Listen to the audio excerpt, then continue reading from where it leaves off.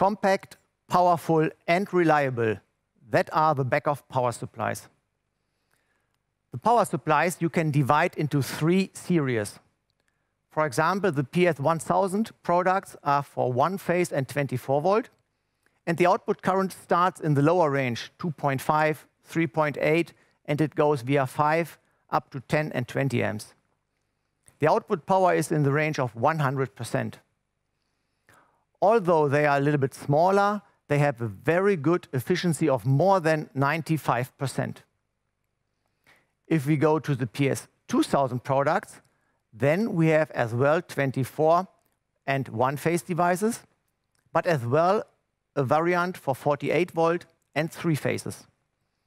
The output current is in the middle range, 5, 10 and 20 amps.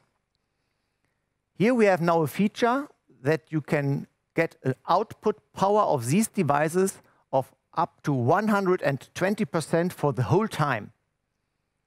And another feature is the peak current at the output. This peak current you can use to trip MCBs at the output circuit, or for example, if you have some dynamic loads, you can react as well with this peak current. The efficiency is perfect and it is higher than 96%. And altogether the products are in a compact housing. For example, the 20 amp product is just only 48 millimeters. If we go to the PS3000 products, there we have as well 1 and 3 phase devices for 24 and for 48 volts. The output current is in the middle and up to the high range, so 10, 20 and 40 amps. Here now the output power goes up to 150% for 4 seconds. And as well, we have the peak current here at the output. The efficiency goes up to more than 95% by these products. And what is now so unique to the Beckhoff power supplies? So all the Beckhoff power supplies have got a very high optimized design, and therefore we have inside a very good convection cooling. Therefore we have less losses, and so we have a very high efficiency and a very good lifetime of the device in total. They are very robust against external disturbances, for example input transients, or the backfeeding load from the output circuit, or in general the topic of temperature. And so they have a very high reliability by a compact housing, by very good dimensions of these products. All the products have got these basics. The differences is by the feature. So for example, if you need the peak current or not. And if you go now the next step, and if you want to make your machines and plant more efficiently, more powerful, then you can add some add-on modules. For example, buffer modules or redundancy modules.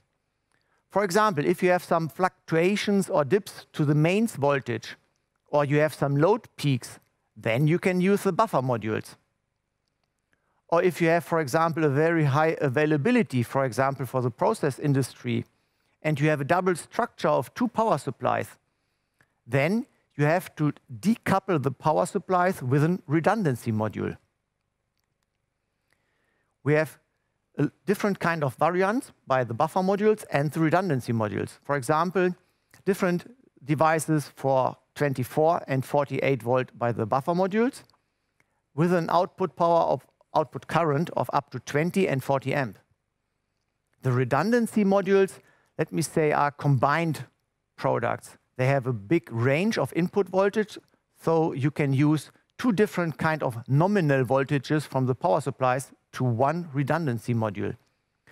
And the output power is as well 20 and 40 amps. And the unique feature of these devices is, on the one hand side, to the buffer modules, they have electrolytic capacitors inside, and they have a very high energy density by the small housing.